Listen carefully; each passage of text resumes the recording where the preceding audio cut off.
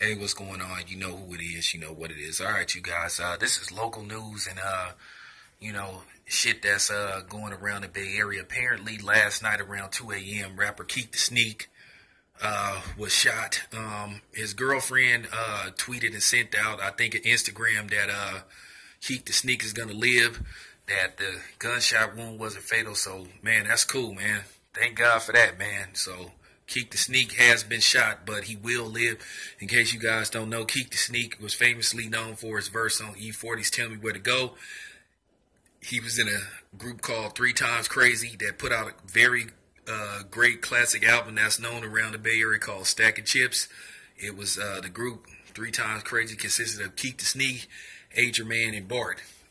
All three of these guys went on to have solo careers, but Keak da Sneak seen to flourish as a solo rapper. He went on to do numerous solo albums, compilation albums, pretty much a lot of stuff. But anyway, Keak da Sneak apparently is going to live, so that's good news, though. Shout out to the Bay Area. So get well, Keak da Sneak, man. I'm out.